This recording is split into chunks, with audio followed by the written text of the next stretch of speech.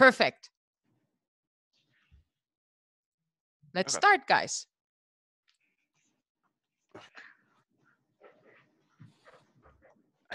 Crystal, I think, is going to start. Yeah. Okay. Yep. Press enter again for the title. Okay. So our, as you know, lead journal discussion article is the impact of electronic media violence. So beginning in the 20th and 21st century, our social environment changed drastically. So technology became more advanced, and mass media became a part of our daily lives.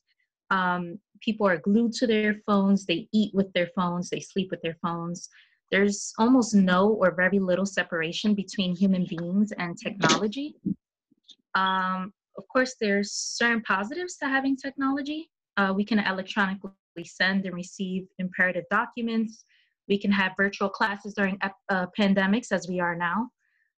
We can track, keep, and use it for work-related purposes. However, media violence can have an impact, detrimentally over the use well-being. So research evidence has expanded over the past century to expose the effects that violence has on TV, films, and video games. Similarly to growing up in violent households or, high crime-rated neighborhoods, or having bad influences in peers. So now I feel like it's harder to keep children away from exposed violence because there's new avenues that are open to the youth with almost no limitations at all. So of course, parents can monitor or set boundaries to how much time is spent for media, but an overbearing a child or hovering can push the child further to explore media violence. In fact, now that cell phones are widely available, we can almost watch or search nearly anything. Next slide. Okay. So here are the researcher terms. The first is aggressive behavior. And I put researcher terms because this is the way that researchers define these terms. It is the purposeful act to harm. I'm sorry, this is like in the way.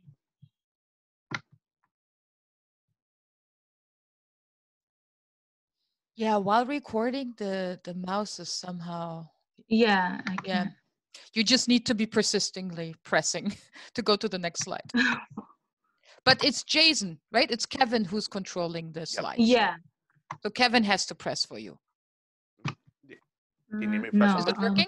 No, it's the, where it's showing everybody's, it's showing, everyone in the class, and it's like blocking the slide. Sorry. Oh, you don't see the slide? All you have to do is just minimize it, honestly. Let me try to do this.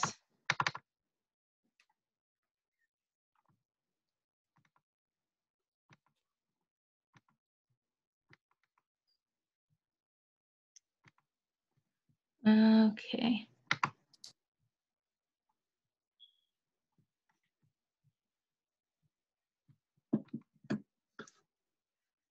Okay, all right, let's.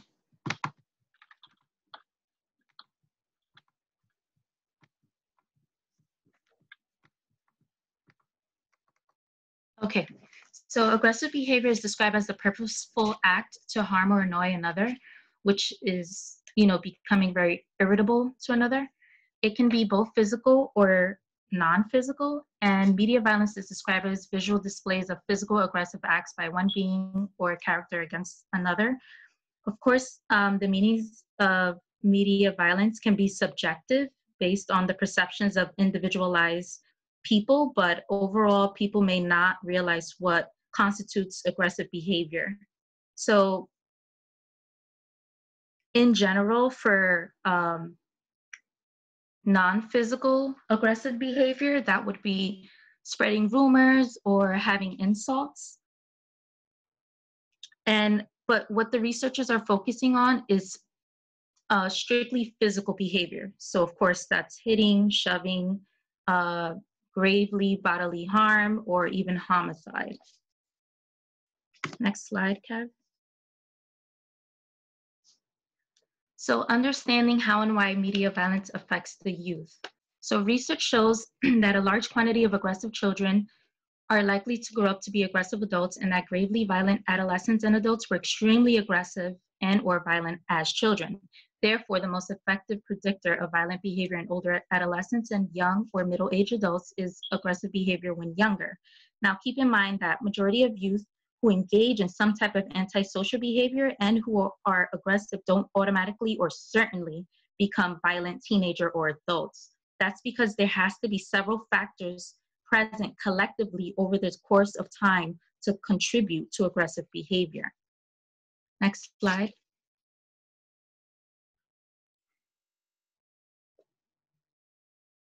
So these are the theoretical explanations. The researchers are saying that there's both short-term and long-term effects when being exposed to media violence for children. Here, of course, you see priming. Of course, it's like, it's an observed stimulus, so it excites another brain node and essentially can be linked to cognition.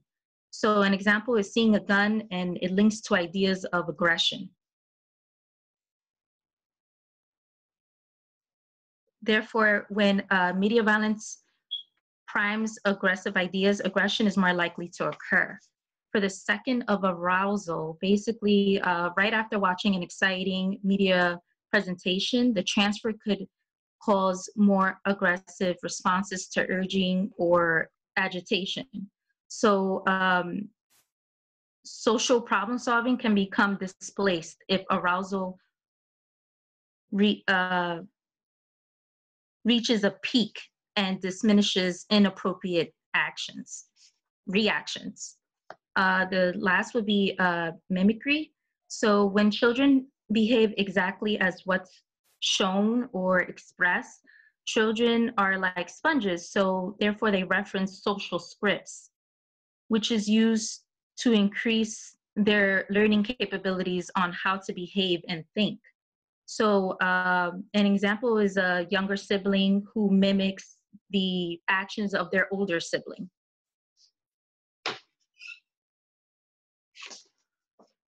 For long-term effects, observational learning, it's basically like encoding in memory social scripts to guide or lead behavior through family, peers, community, and the media. And desensitization, it's basically another word as explained in the book in chapter 10 as tolerance. So you basically build up more tolerance for negativity, and therefore you become less sensitive. So which of course means less empathetic. And then we have inactive learning, which is like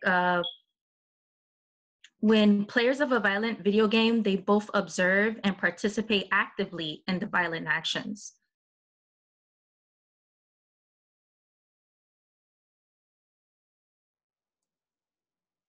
So they're of course less emotionally affected as well. Seeing more violence becomes the norm, and they have a lack of concern for others, meaning they have a slower reaction time. So for instance, watching a fight, they may take longer to, or may not at all actually break up the fight or care that someone's hurt or injured.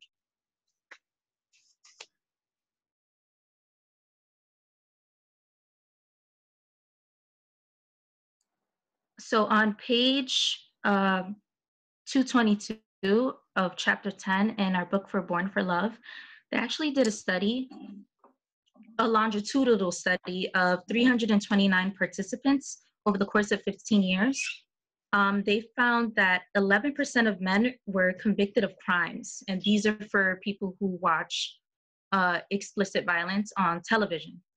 And these men were also twice as likely to push, shove, or grab their wife. So basically domestic violence. In comparison with women, women were actually 4 times as likely to punch, choke, or beat an adult. So this will be an example of like a long-term effect. Next slide. Yep. Now, these are statistics based on empirical studies. Keep in mind that these statistics are based on TV, movies, and video games, not just video games in general. So the first is children in the US spend an average between 3 to 4 hours per day watching TV. The best studies reveal that more than 60% of programs contain violence, and 40% of those same programs contain explicit violence.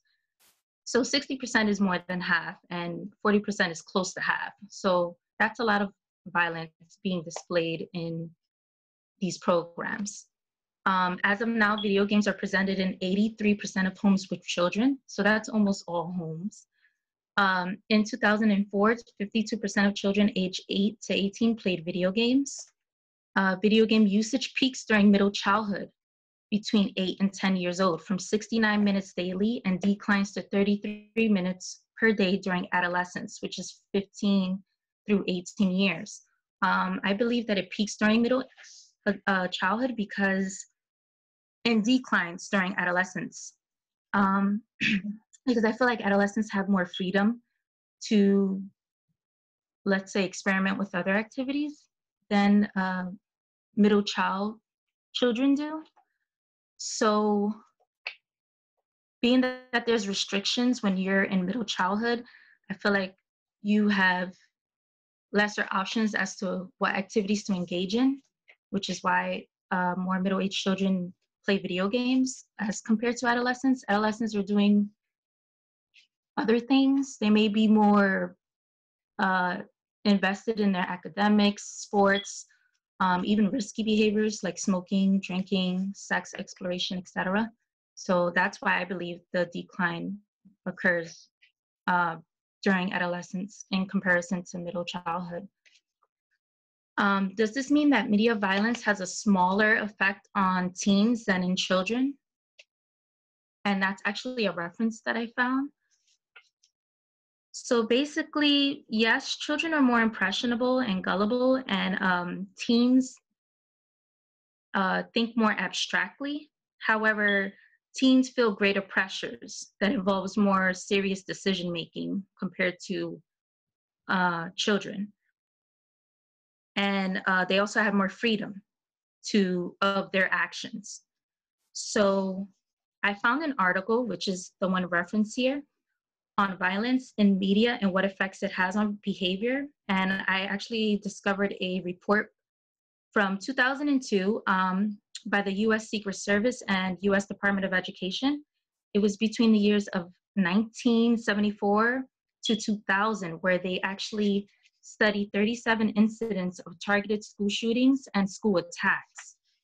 Now, in this study, they found that the school shooters demonstrated high interest in violence through movies, video games, media, and even books. So, but again, we have to remember and keep in mind that a healthy, well-adjusted human being with very little to no risk factors is not going to become a school shooter just because they play Call of Duty. So other risks can range from prior fights, as in plural, not singular, having biases towards hostility, low parental involvement, physical victimization, bullying others, living in poverty, stress, neglect, or social isolation. Next slide. This next one's mine, I believe. Yep. Yes. Okay. So it's pretty much common knowledge at this point that when you expose like younger children to like any sort of violent like media, they'll mimic what they see. So when it comes to like conducting experiments regarding the effects of violent media on like children or just anyone in particular, what researchers would often do is like after they expose the experimental group to like a violent film or violent video game, they'd ask them to like partake in activities or or games like hockey and stuff like that something that will like easily provoke them to be like aggressive. So in the article, it mentions one of the experiments mentioned them having the participants play hockey, and it doesn't always have to be hockey; it could be anything competitive. Um, so I'm going to talk in more detail about the experiments mentioned. Let's see. So all the experiments mentioned in the articles are pretty much the same experiment. The only difference is the participants' like age range. So the first one that was mentioned was an experiment conducted on 7 to 9-year-olds, close to like 400 boys. So what the researchers had them do was sit down and watch a violent film. The control group watched a non-violent film, and afterwards they had both groups like come together to play hockey, and they had an observer who didn't know anything about like them watching a movie or anything, observe them and like rate which boy like which group was like being the most aggressive, and the observer picked the experimental group, of course. And what they did, on top of like showing them a violent film, they had the referee for the game usually carry some sort of like object that would be a reference to the movie they just watched. And what they found was boys who like had that referee, like no matter what, if they watched violent film and then had that referee, they were like extremely like aggressive towards the other kids. The second experiment, they showed preschoolers like a violent video or something. And what they found was like almost immediately, like after watching the violent like video, the preschoolers would like be more likely to like physically attack like other kids. They didn't explain like to what extent, like if it was just like small things or like pretty big things. The third experiment was they used delinquents. So they had so what they found was on days that like these delinquents would like go out and watch like a violent film, they were way more likely to get into fight that day than like any other normal day where they didn't watch the film. Let's see. For fourth experiment, okay. So they conducted this experiment on male and female college students, and what they did was had the participants play like a very violent like video game. They didn't specify what game in particular. And afterwards, they got everyone together and had them. They had them all play like a game, not like a video game or anything. Where the loser would have to the winner would like choose the punishment for the loser and stuff like that. And what they found was people who were playing the violent game would often deliver like more intense punishments to like the losing side.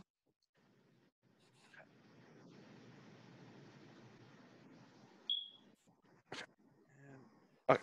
So this one experiment in particular is often cited by like video game companies when it comes to like the effects of violent video games on like people. So this experiment was conducted by William and Squarick. They had participants.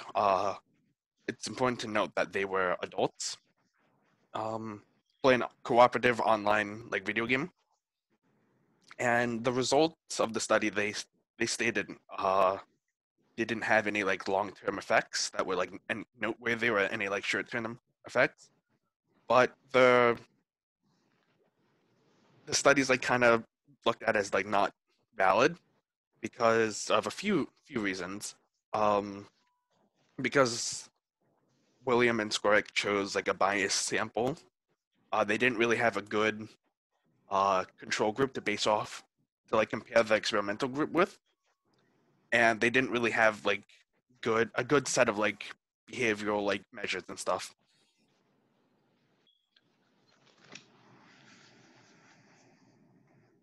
Okay, so now observational studies. So all the studies I mentioned before were like lab experiments, and they had, with lab experiments, they have like a lot of control with how everything goes. So these next studies are kind of like observational and longitudinal studies. What they tend to find was observational studies they weren't able to produce like similarly like strong results to like lab experiments, but the results were still like strong enough to be like generalize like the public. You know, let's see. So let's see. Something that they mentioned was that observational studies are very easily like replicable. So let's see. Yeah. So, longitudinal studies.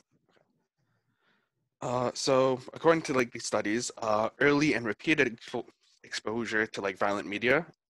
It's also important to mention that if it's left like unchecked, like if you allow these like children to like continue to mimic what they see, it can predict like later on in life the child's going to become like very very aggressive. Like the older they get, the more aggressive they get, and they were able to predict this level of like aggressiveness from like 1 to 3 to 10 to 15 and 22 years later. They also state that if there is an intervention at like a young age, or you tell them like don't mimic everything you see, then aggressive behavior from childhood doesn't always like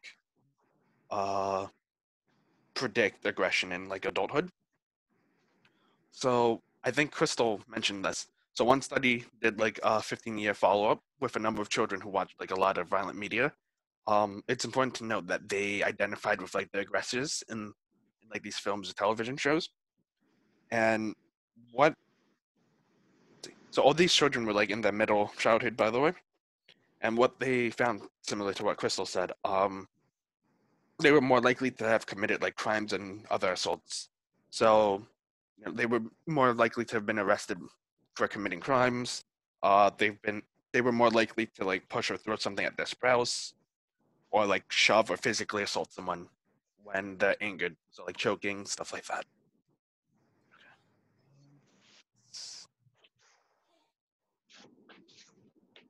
Crystal, is All right, this you? guys. Yeah.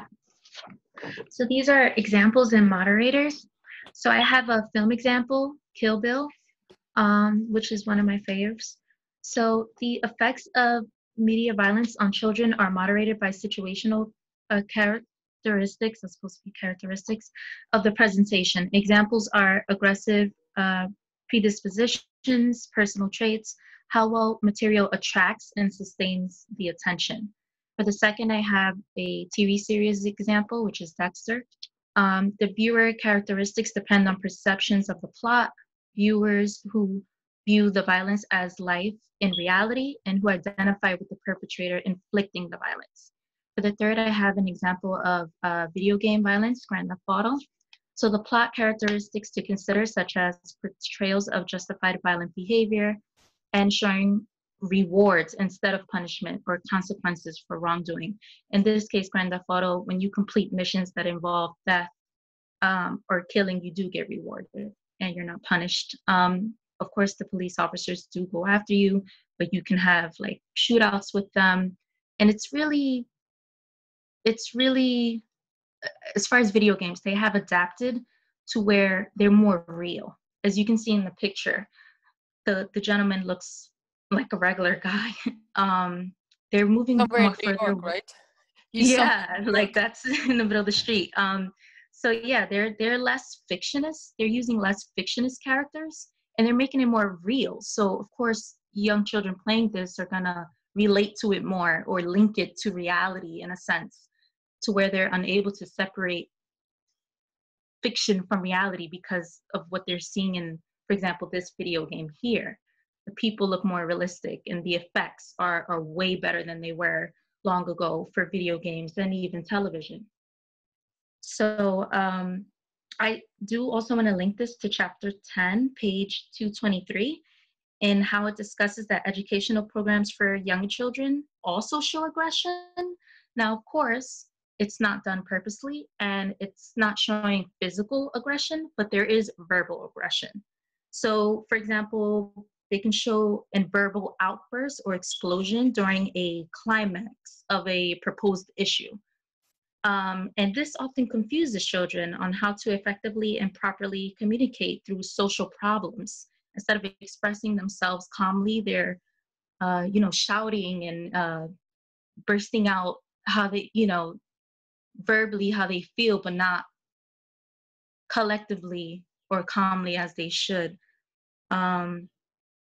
So also we see through extensive TV watching that it affected Brandon. So he watched between 8 to 12 hours a day or more, as stated on page 220, and it had hindered his ability to attach and connect. So because he was watching TV since infancy, he actually used his mirror neurons, as we previously learned about with baby Sophia, to mimic conversations and language and movements that were seen on TV instead of through real life social bonding. So as they explained, he moved more robotically and he was less empathetic. He was more withdrawn.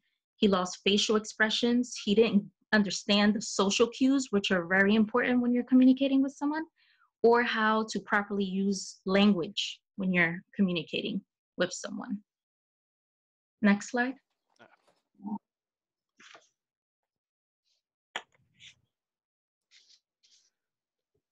So now we have opposing views.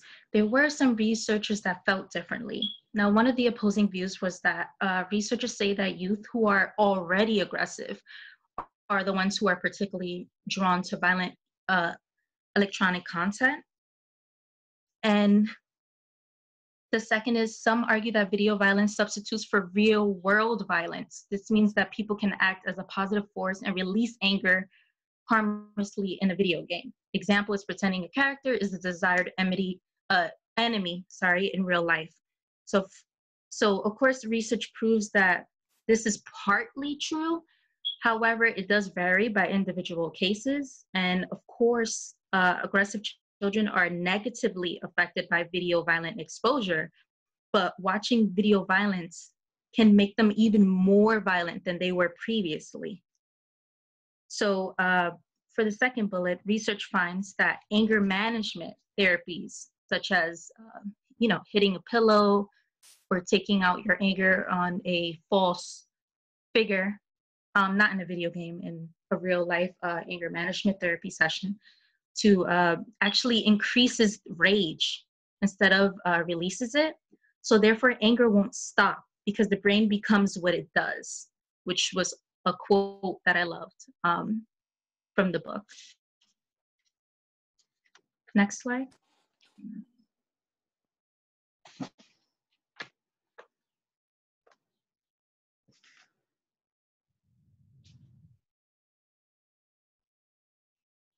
Okay.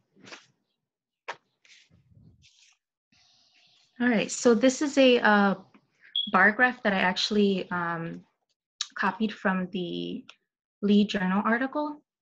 It was at the end in the summary section. So basically, this is the graph based on Bushman and Huseman report. And it basically tries to ask the question if media violence is considered a public health threat.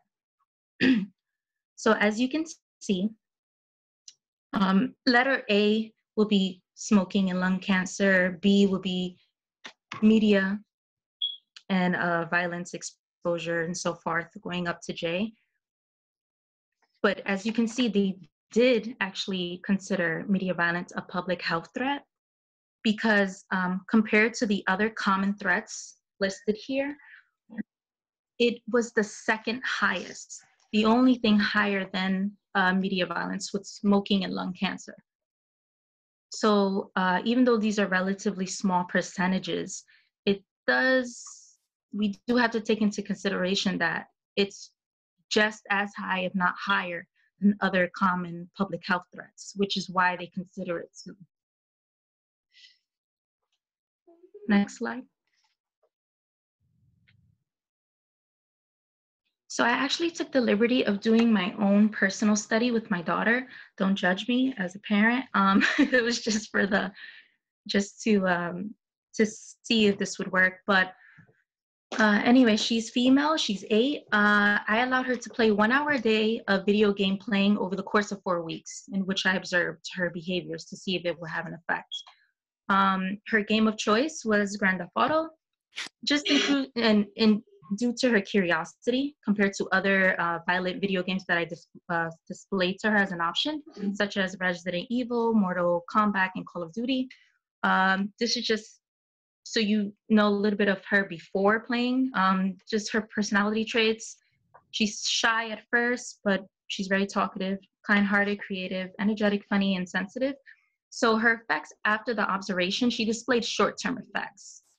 Now, keep in mind, she doesn't have any other high risk factors to combine to playing video games, but she still showed short-term effects related to mimicry and priming. So basically, I'm going to give you an example. She had verbal inappropriate suggestions, although she did not show any physical aggression. So for my first example, I have that she had like very heightened impatience. She asked if we can run the red light in order to reach our destination, or if we can drive on the sidewalk where pedestrians were seen in order to avoid traffic. So she had an increased level of frustration. Of course, in the game, you're able to do that. And you don't have to even abide by any traffic, traffic rules and guidelines and so forth. So when we were in the vehicle, she did want to suggested just running over people to get to where we would go. Of course, after a very intensive conversation, she understood, the difference. But again, this is just an example of how it can affect children or confuse children. So she was able to realize that what she can do on screen is what she cannot do in real life settings. I was glad that the course of 4 weeks was over, because I was really shocked by her asking that. So after the discussion, she was immediately brought back to, reality. Next slide.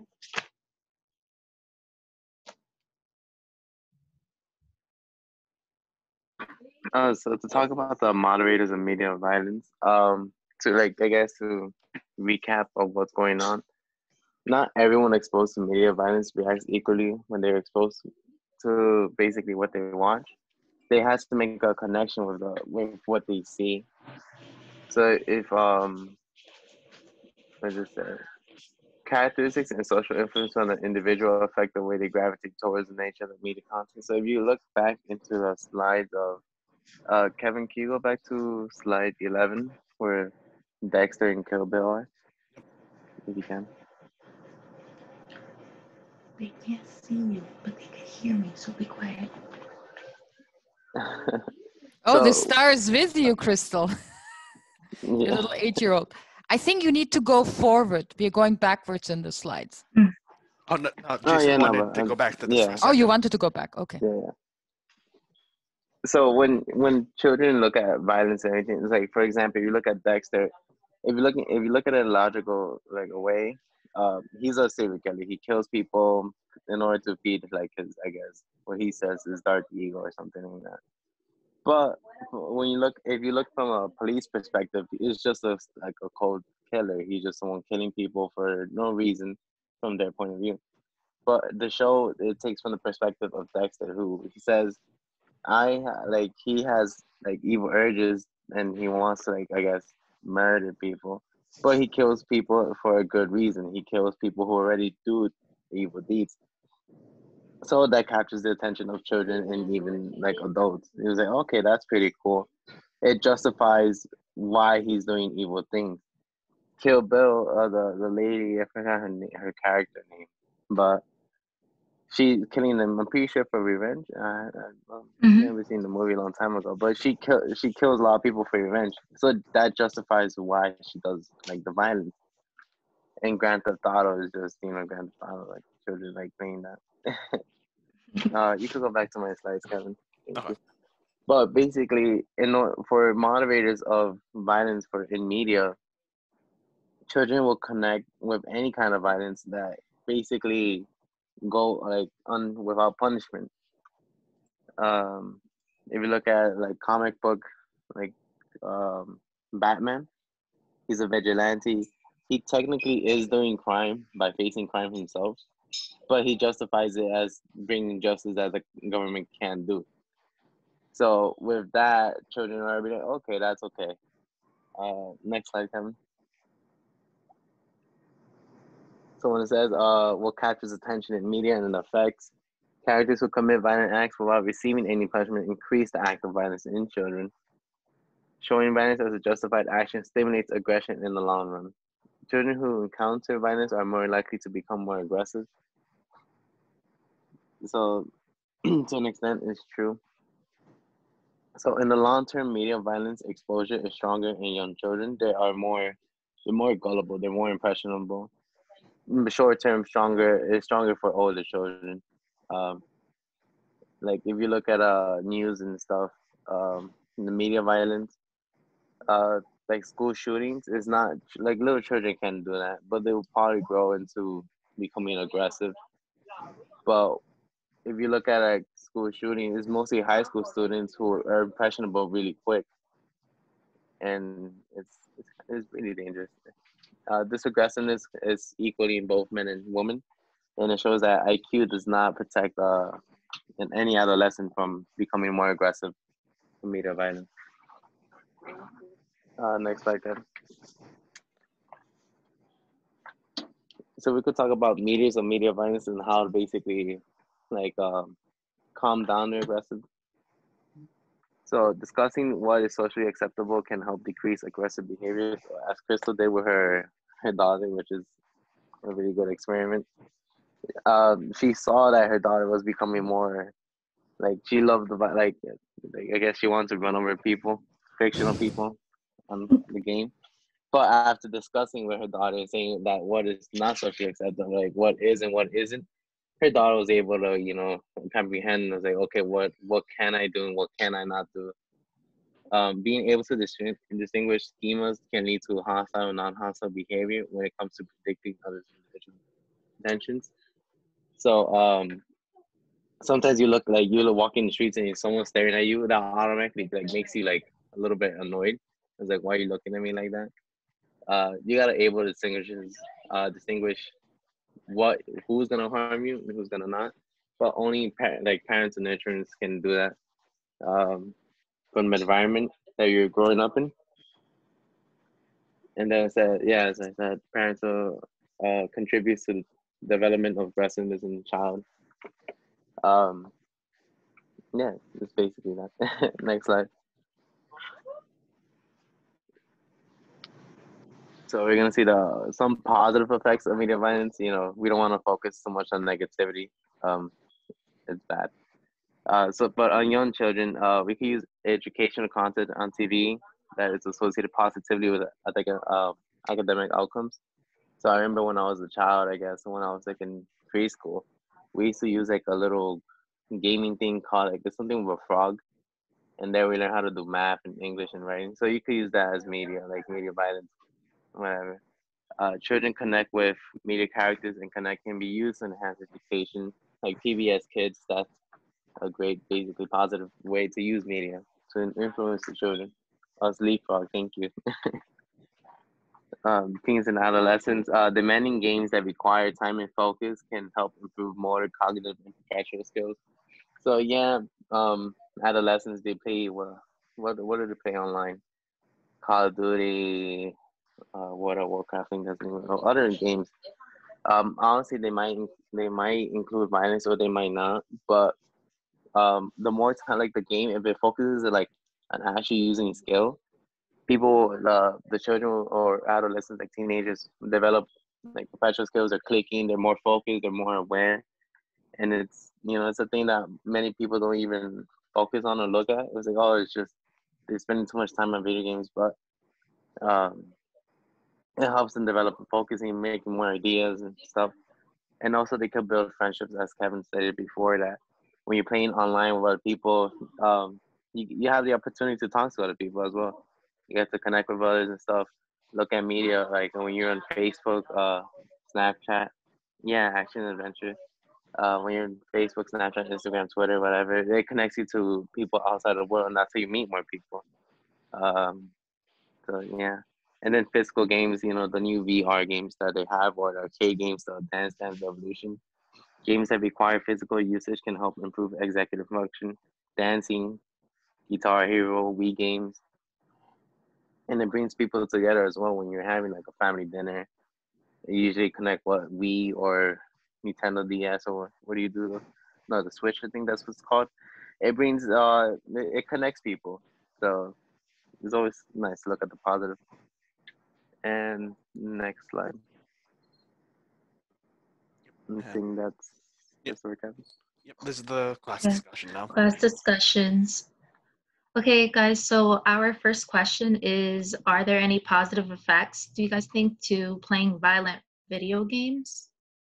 After hearing both the negatives and positives to media in general?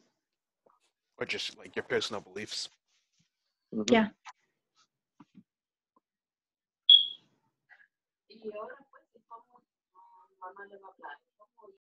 So anybody?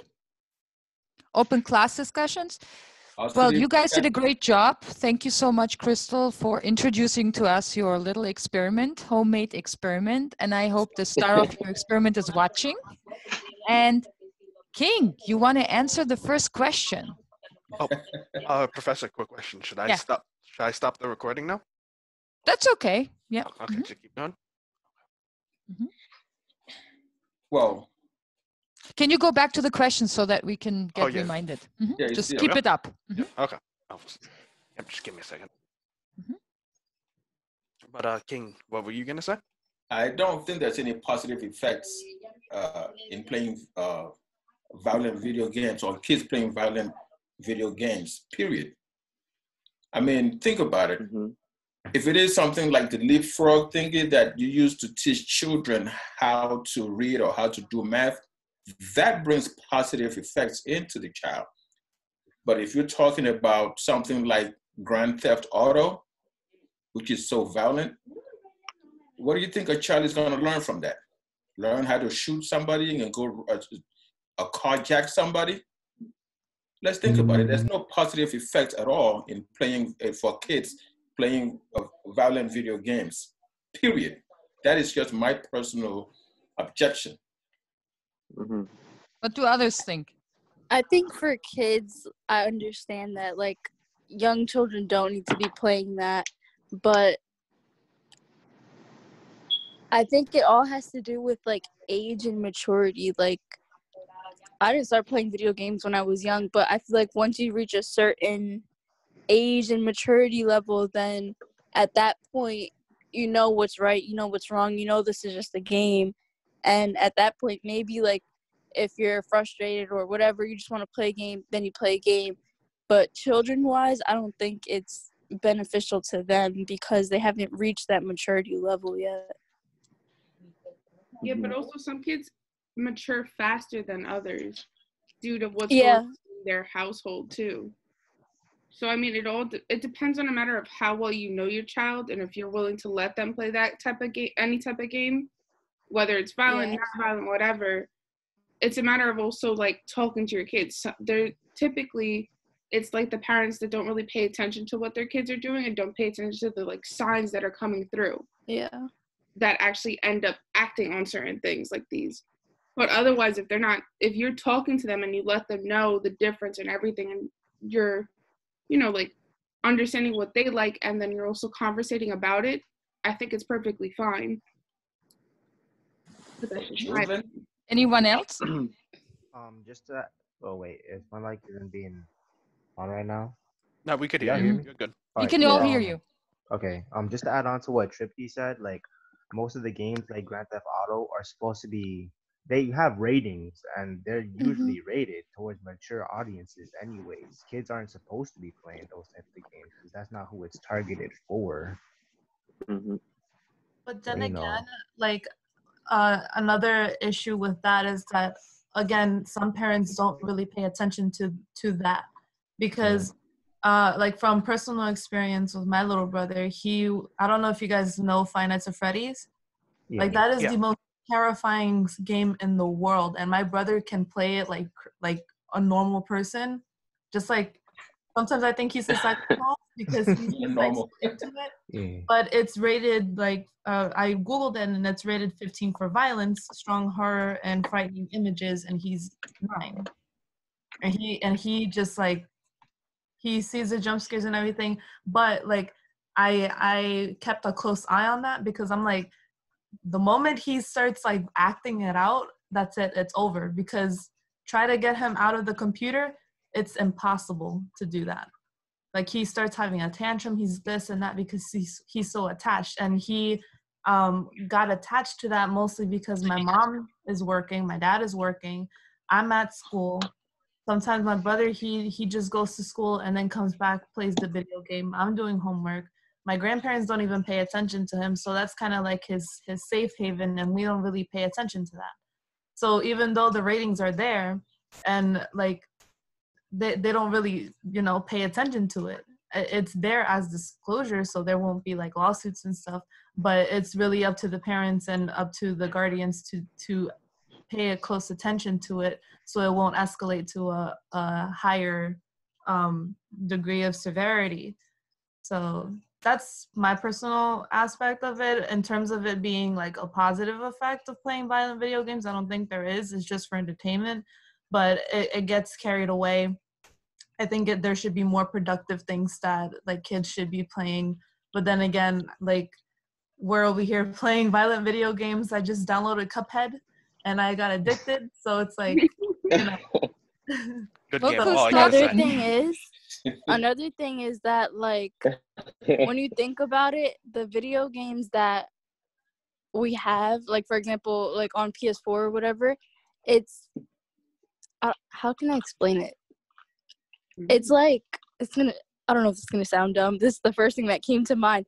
But like you have like the healthy chips and then you have like Doritos. Like Doritos are addicting. That's what like you like. Whereas like violent video games, that's what's fun. Like that's what's like it like it gives you a rush and you're like running and shooting and this and that, compared to playing like Rocket League where you're like kicking a soccer ball around.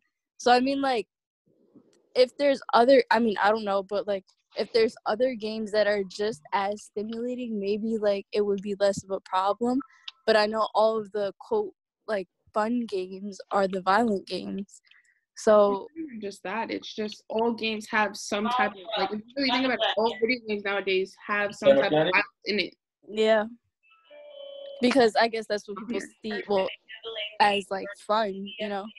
Well, I think what's seen as fun is the fact that it's like a fantasy. Like, oh, you'll never be able to do that, but like Yeah. I can do it online. So I can shoot people online and not get in trouble in that, and I get rewarded with a win or something and leveling up. Compared to something like Rocket League or I don't know, like Animal Crossing. I don't know why a lot of people are into that now, but it's like I would find something as compelling as, like from my experience, I find Cuphead as like the most like frustrating game in my life. But the moment I clear a level, I'm just like, that's it. I'm done with life. Kind of. That's an accomplishment for me. So I understand that like the violent fantasy type of games, they're the ones that draw in most of the attention. Well, and the developers, they know what they're doing because they understand the human brain. They know we all need dopamine, especially in times where we need more reward and we are isolated or we are not supervised from anyone, being our boss, being our parents, being our nasty old sister who wants to become a criminal lawyer. We just escape from the mundane world to create, some kind of fantasy world where we can actually become a different avatar. But if we overdo it, and Heidi, you mentioned, and Crystal, you mentioned too, kids especially are very vulnerable to these games, and they become attached. And if you want to take away the game from them, they throw tantrums because you can see something like a disruptive behavior in their everyday life that they cannot actually, pass the day without playing that game. So there might be some kind of addiction. I think that's because they get like that adrenaline rush, that stimulation from it, which like leads to their second question, like, is there something else? I mean, when you like involve your children in sports at a young age or in an activity at a young age, and they get that rush out of that activity, of course they're going to be less likely to just be stuck on a violent video game that gives them that rush. So I feel like there is a way, like once you build habits at a young age, you build your qualities at a young age. So it's important for parents, mothers, whoever, to start it from when children are young. Like, keep them involved, make them go outside, because then they're gonna find, like, I remember in Born for Love, they were talking about you're gonna find what you need wherever. Like, if you don't get it somewhere, if you don't get it in your house, you're gonna go find your attention in a game. You're gonna go find it somewhere else. So I mean, it's important to give them what they need in the proper way at a young age. Mm-hmm. So Crystal, how about your daughter? Like, how do you build the balance, or any parent out there? Because nobody likes broccoli, right? And broccoli is really I the do. violent game. The majority of people, nobody likes broccoli. Come on, I guys. love No, what? broccoli. It's Well, Love delicious. broccoli? It's What are you amazing. talking about? We know tricks that make our parents love broccoli, like yummy. We need to eat it. But at the end of the day, I'm honest, I don't like broccoli. Sorry, Crystal, is your child listening? No. Okay, good. Because we love broccoli, right? If you tell to an 8-year-old or 10-year-old. But we need to find a way to make games, and especially bring like adventure and fun and the adrenaline rush into more like the chocolatey games. So how can we really design games that are safe and still bring that action, that Tripty and Evan love in that game? And even Heidi, she now confessed that she gets addicted to the violin at some sort. Well, regarding the second question to, are there any alternatives to deter children from playing violent video games? That's why I have the reference there after that bullet, because that's actually where I found a article that suggests that parents can co-play with children in order to both monitor children's access to inappropriate content, as well as provide another form of socializing with their children through bonding. Of course, the games would not be violent, but because we live in modern, society, gaming is a part of it. So it did do a study for parents who co-played with their children on just non-violent video games, and they were actually positive effects. So they use like an entertainment sophomore rating board system, which gives the parents an ideal of what was age appropriate for their children to play in, and for the parents to also play with them. And it was a meta-analysis. So all effects were positive.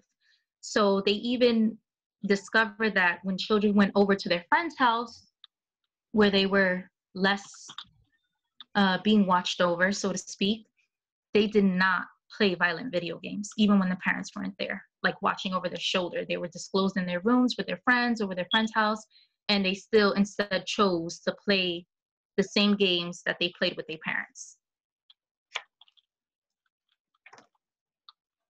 So I guess Reactions? that's one way, like That's an parents interesting can study. Say, Yeah. reaction, guys? I don't want to overrule your reactions. Any reactions? Well, I think first and foremost, children should not be exposed to violent games, period. I don't mean to sound like a father of all father, but I've never exposed my son to violent video games. At 12 years old, he still plays his basketball games and things of that nature. So he would take a break from reading his book, and he would go and play that for about a few seconds, and goes back to reading his book.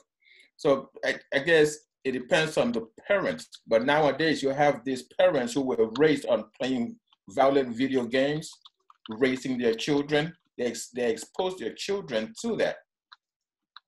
You know, we expect our children to pick up things here and there when they go outside of our homes. But if you, as a parent, you stay home and then you show your child how to play this, or you're playing this a violent video game, and you think your child is not watching you, oh, believe me, that child will pick it up. So just don't expose your child to that violent video game if you don't want your child to pick that up in the first place. And I think that's the preventative measure. But I think the study's interesting in that it's parents playing with their children and it's non-violent video games. And then when they go out, they're not playing violent video games because I guess they're used to, when they play with their parents, they get a good experience out of it. So it's interesting that when they go out, they still follow the same rules. Yes. Children learn what you teach them. Yeah. Children learn what they're exposed to. So if you expose them to that violent games, or believe me, they're going to do that. They're going to think it's okay to play that violent video games when they go to their friends' houses or when they're somewhere else when there is no adult supervision. Mm-hmm. But if you don't expose them to that, oh, believe me, they will behave themselves. I agree with you, King. I think, my opinion, I'm not going to tell you my opinion, but let me ask you another question. I understand where you're coming from and where everybody else is coming from. But do you think violent games are causing real world violence? That's a good question.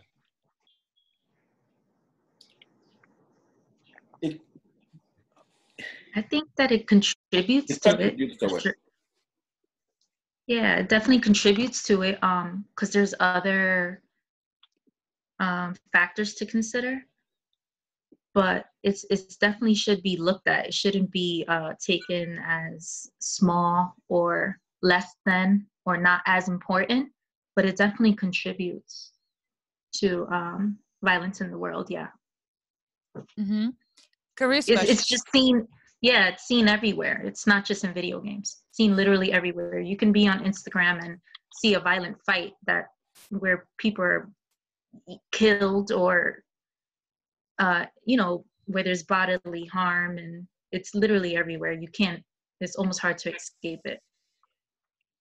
We have to be careful. Science hasn't really established a clear link between watching or playing violent games and becoming a mass shooter. Mm-hmm. There's no link. It might contribute and heighten the taste, right, the favor, the preference to do more aggression, but it doesn't mean that we are creating a mass shooter. We have to also consider other factors, such as, Crystal, you mentioned in your earlier slides, isolation. Yeah, social isolation. Mm-hmm. Actually, this morning, I woke up to a horrific news from home. It was in the news, and my brother and my sister knew this particular victim. She was slaughtered. She was rejecting this one guy for years, and he kept asking her to marry him. And one night he just burst into the dormitory where she was actually a hostess to the dorm at 10 p.m. last night. He shot at her twice and she didn't die. And then he just took out his knife and just cut her throat. And it's like, how is this possible? Mm-hmm. This is like, and this is happening in a very small town where my siblings grew up. I'm the only one who was born in Germany, but they grew up in that small town and they know this particular, woman who is just dead right now because, and the question is, who's this guy? What made him cause? What caused him to become such a horrific, violent person? He's on the run. Yeah, they're trying. it's like, it's a small town in the Caucasus. Like you never hear anything and people only talk about their cows. You know, it's like, it's unheard of. It's been, and I think this shelter in place, this isolation, this social isolation, this pandemic right now is really causing us weird fantasies. And I don't think he's into video gaming or anything. I don't know anything about him. He's just a 36-year-old man. But it's just like so horrific. And I don't know this particular victim, but my brother and my sister, they knew her from their childhood. They're just devastated. How could this happen in a small town? Like, it won't be in the news because it's such a small town. You will even not hear it. But it's just like, how can you go and cut her throat because she doesn't want you? My opinion on like the whole violence in the world in video games, I mean, I don't know enough, and I don't think there's enough research to say that video games causes world violence.